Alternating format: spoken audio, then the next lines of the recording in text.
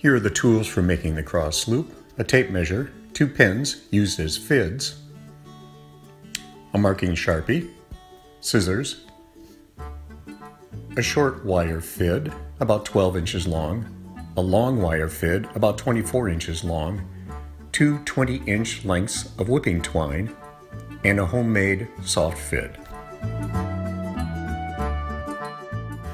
The first step is to cut and mark a segment of Dyneema rope, which will become our splicing line.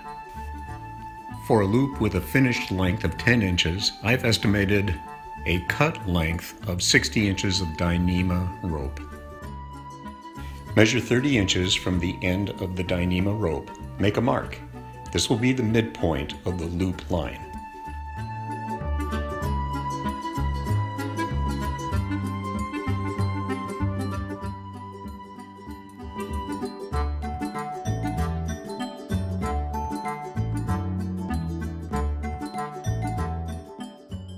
Cut the rope at 60 inches.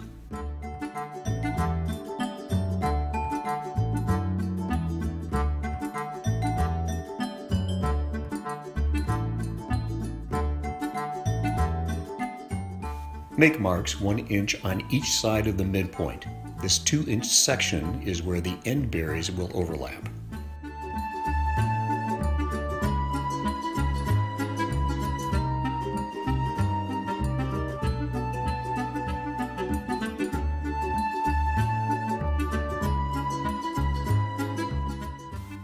For the final marks, mark each leg at 14 inches from the midpoint.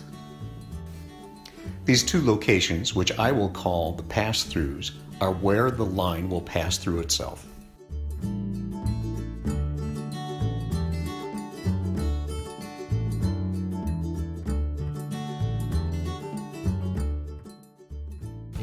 Now we are ready to make the 2 loops.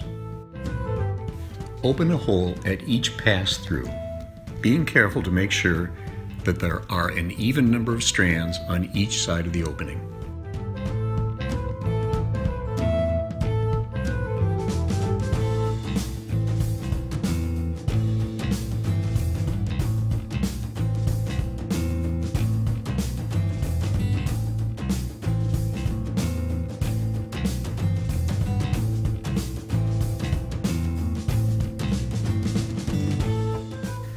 The next step is to run a loop of whipping twine inside each leg from the leg's pass-through to the mark 1 inch from the midpoint on the opposite leg.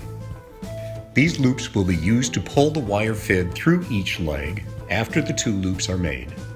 This extra step will greatly ease inserting the fid in each leg. Be sure that each loop of twine runs past the midpoint to the 1 inch mark of the opposite leg. This creates the core berry overlap.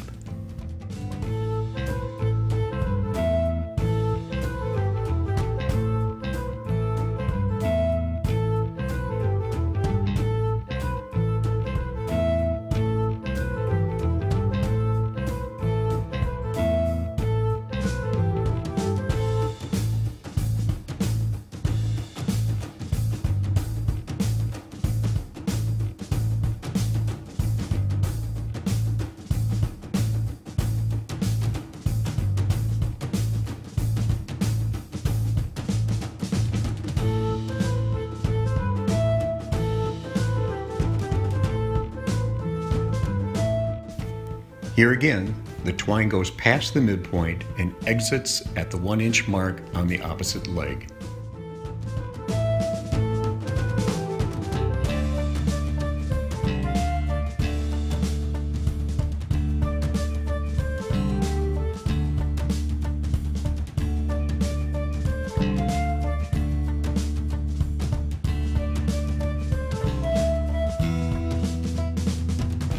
Next, make the first loop by passing one leg through the other.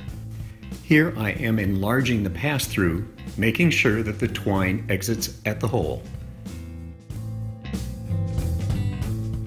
Insert the short fid through the pass-through. Capture the other leg in the fid and pull it through the pass-through. This makes the first loop.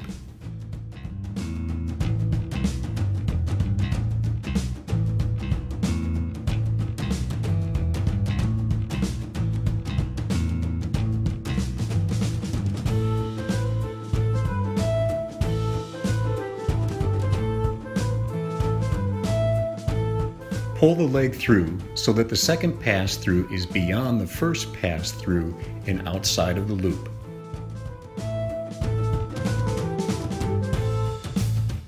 I now enlarge the second pass-through, again making sure that the twine loop exits from the pass-through.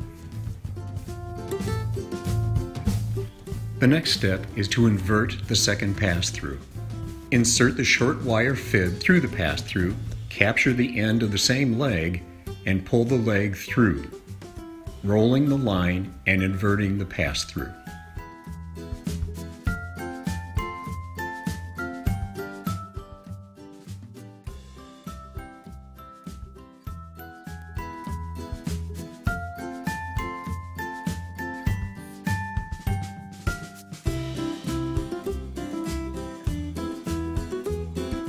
Next, capture the standing part between the two pass-throughs in the short fid, and then run the fid through the inverted pass-through.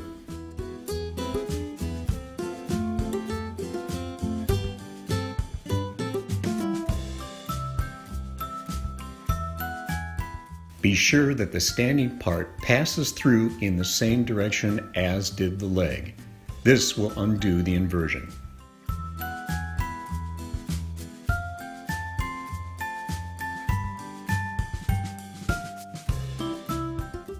Roll out the inversion.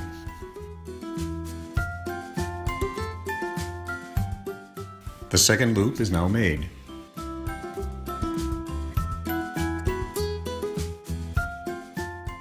The next steps will bury the ends.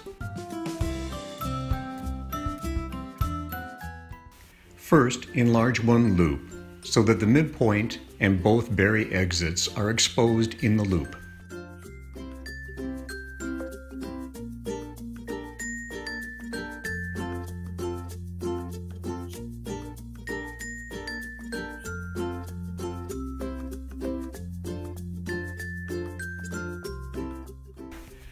Next, the long wire fid will be inserted into the loop. I begin by opening up the line at each bury exit point.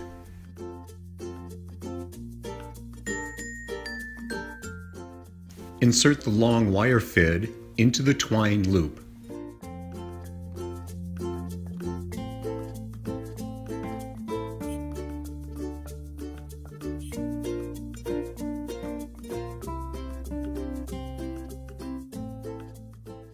Pull out the slack, insert the fid into the line, and pull the fid through. Trust me, this is far easier than pushing the fid through the line.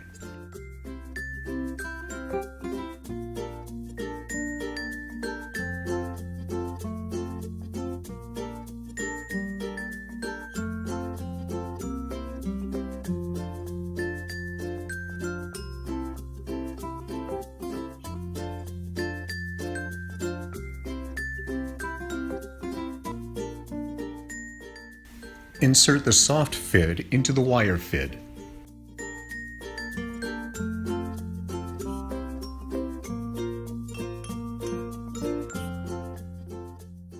Pull the soft fid through the line.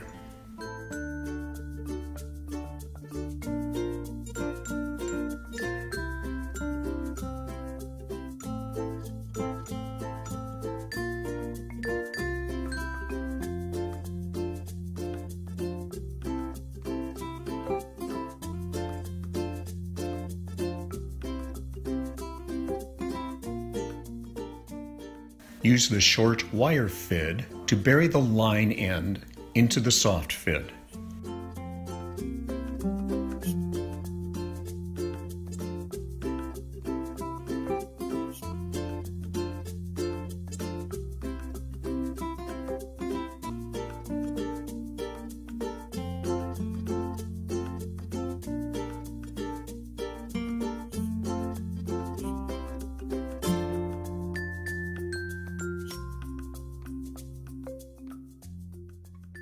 Taper the line end and pull it back into the soft fid.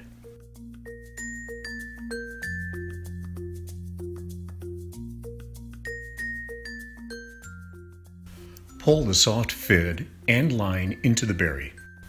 The bury will be tight at 2 points. First, where the berry enters the throat of the pass-through, and next where it exits the cover.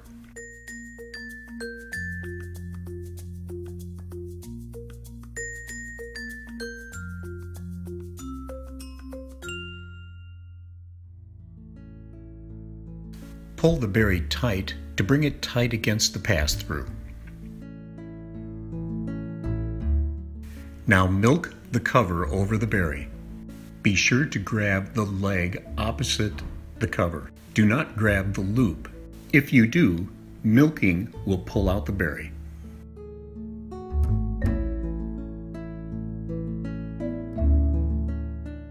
Cut the core where it exits the cover.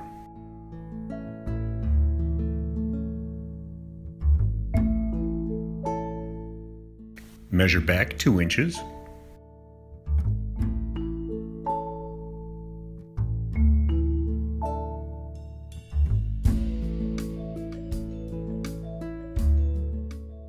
Taper the berry end. To reduce bulk, I have removed half or 6 of the strands at the 2-inch mark.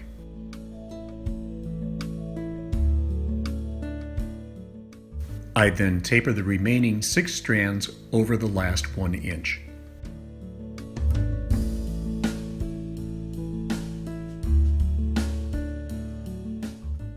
Milk the cover and bury the core.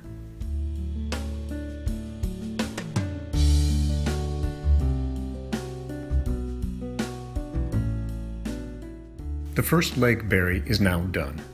To begin the next leg berry, expand the small loop to move the midpoint and berry exits into the loop.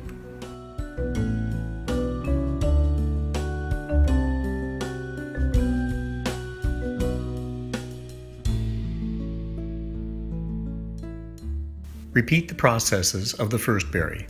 Pull the long wire fid into the loop with the twine loop. I have removed some video.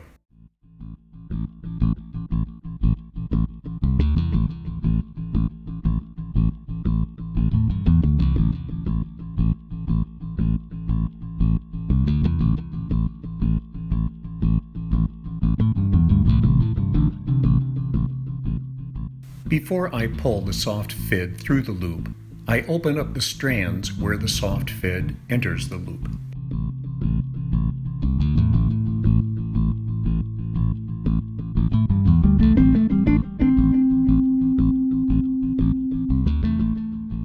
Pull the soft fid through the loop. Again, I have removed some video.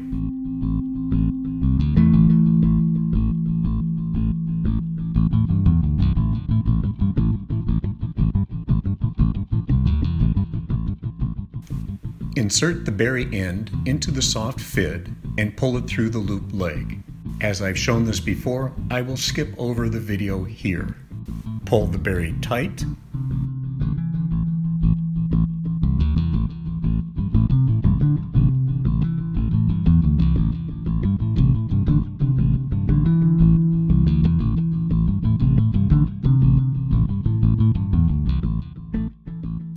Cut the berry to length. Mark and taper the last 2 inches.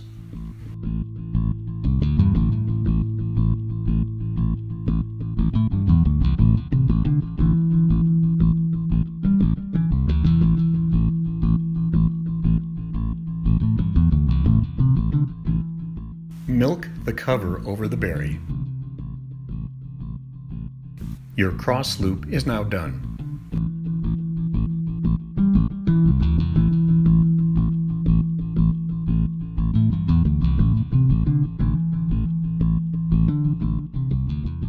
The finished loop length is just over 10 inches.